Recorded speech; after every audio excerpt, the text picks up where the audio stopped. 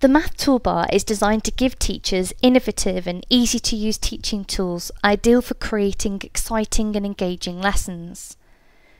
Inspired by teachers and teaching experts, we asked them what kind of subject-specific tools they would need when using interactive technologies, and this is what we developed as a result.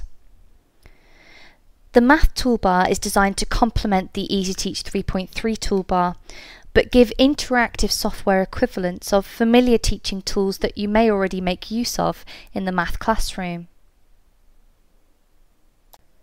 Teachers told us that they needed easy access to graphs, and within the graph tool I can instantly grab graph paper with common layouts and axes straight out onto the screen.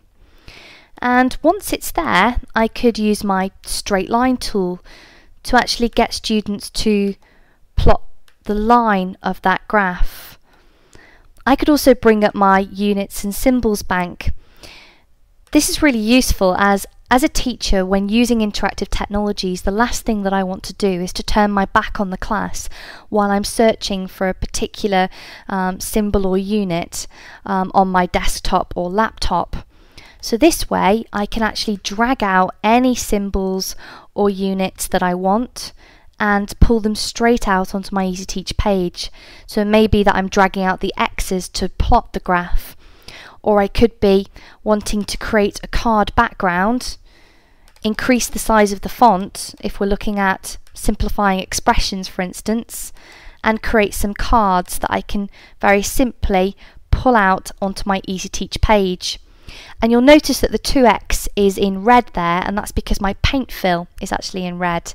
But if I change the colour, if I then bring out a 2y also in red, my visual learners will really benefit from the fact that I'm changing the colour of the different type of expression. So that's just one way that you can use the units and symbols bank. I'm going to create another new page, and I'm going to show you how then you can go and use the graph tool to customize your own graph. And you can do that by changing the X and Y values. And once you have, Easiteach will generate the graph for you and allow you just to pull it straight out onto the page. So I'm not having to waste time by creating a graph every time I need one from scratch. So we saw how I could use the straight line tool, but I could also use my paint fill tool if we're looking at creating a bar graph, for instance. So I could label my axes too if I needed to, and change the fill colour to get students to input that information onto the screen. As well as a graph tool, there is also a number grid tool, and these also contain template grids, including a 0 to 99 grid, the 12 by 12 multiplication grid, plus you can customize your own by putting in the start, the columns, the step and the number of rows.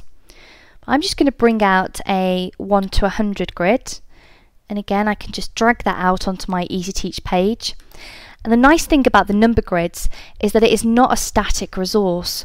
All of the numbers can be removed from that number grid. I could replace them with new numbers. I could again use my paint fill tool to identify trends in the numbers, multiplication patterns or prime numbers. I could also change the fill colour to black to obscure the number underneath to get students predicting and revealing if perhaps we're doing multiplication strategies. So lots of ways that I can use that number grid. There's also a bank of number lines, again a common bank that I can just drag out because they're all my pre-prepared ones, but a quick and easy tool for customizing your own. So if I'm studying decimals with my students, I may want to create my own decimal number line by putting in the start and end and the steps and bringing it out onto the page. What we will also notice about the number lines are that all the numbers can be removed. I could use my curved line tool to actually look at the steps of adding or subtracting. I could bring up the fraction bank that is also within my math tool set. So like the units and symbols bank, This gives me quick and easy access to fractions. They're really at my fingertips. And anyone that's tried formatting fractions in other applications know how difficult and time consuming it can be. But here we have our decimal number line, and I'm able to change my fraction size to medium, and I can get my students dragging the equivalent fraction above the decimal there. Again, I can change the colour of the fractions that are coming out onto the screen, and if there aren't the fractions there that I need, I can go and customise my own and just drag it out straight onto the page. I would also like to show you the function machine. This interactive function machine enables teachers to extend activities and really test students' ideas in a motivating and fun way.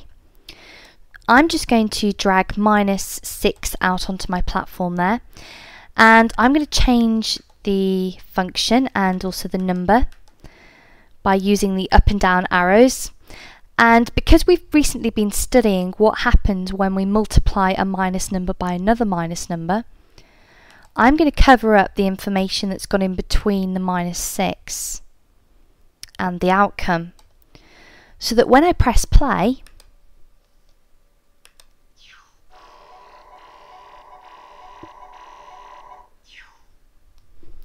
my students would have to predict what went between the -6 and the 24, and I could have a student using the interactive whiteboard or the pad to actually drag and reveal what went underneath. And if we had a multifunction, we could bring out as many function machines as we wanted to, and we could drag the outcome onto the next platform. Finally, I would like to show you the place value cards within the math toolbar.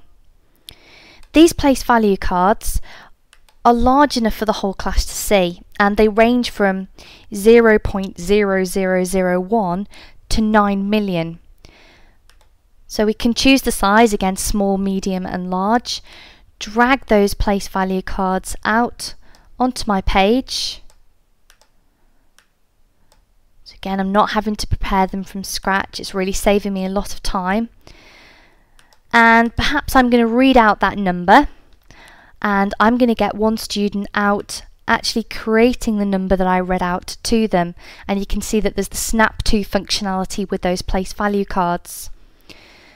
To further help my visual learners, it would help if the tens and units, 1 decimal places are all coloured differently, and I can do that using my paint fill tool.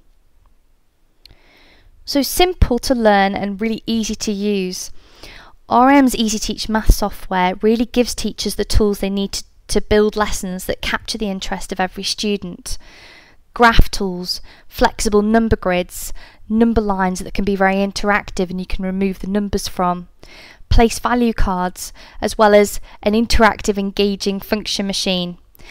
And don't forget, within the multimedia bank, you have access to images and flash tools specific to the math teacher.